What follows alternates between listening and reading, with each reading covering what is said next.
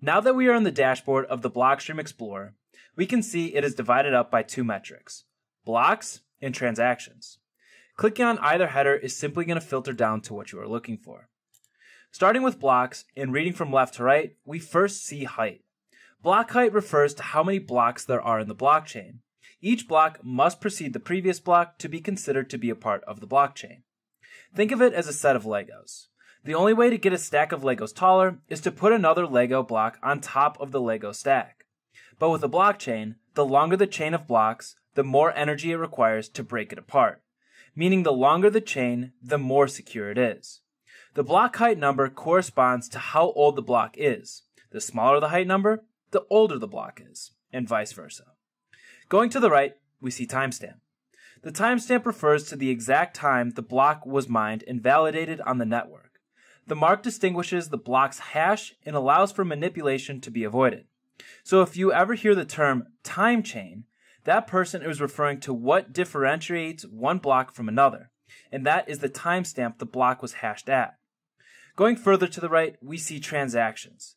This simply refers to the number of transactions that were in the block. There's really nothing too fancy about it. To the right of that is size kilobyte. This refers to the data size measured in kilobytes of all transactions within the block. The size of a block varies from one block to another, as there are different amounts of transactions and different types of transactions within it. Please note though, that the bigger the size of the transaction, the more fees you will pay to send the transaction. The amount of Bitcoin sent in a transaction does not necessarily mean the fee is higher. It also depends on the type of transaction and how busy the network is too. Lastly, to the right of that, we see weight. This column is relatively new to Bitcoin and was added after the SegWit soft fork.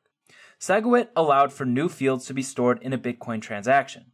To properly distinguish between legacy transactions and new SegWit transaction, a new measurement type was put into place to show how much each transaction weighed. Legacy transactions tend to have more weight to them as they are carrying data that SegWit transactions do not.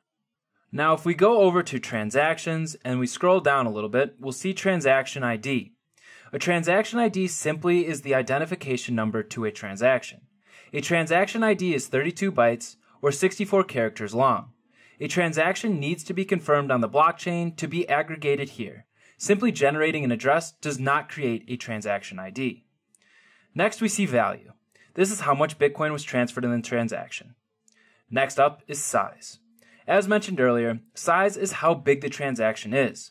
Transaction size can be changed based on the type of transaction, for example, whether it is a single sig or a multi-sig wallet sending, how many UTXOs are involved, whether a legacy wallet is sending or receiving, how fast someone wants their transaction to be included into the blockchain, and how much Bitcoin is actually sent. Lastly, we see fee. This is the fee the sender is paying to get the Bitcoin transaction to be included in the blockchain. The bigger the weight of the transaction, the larger the fee.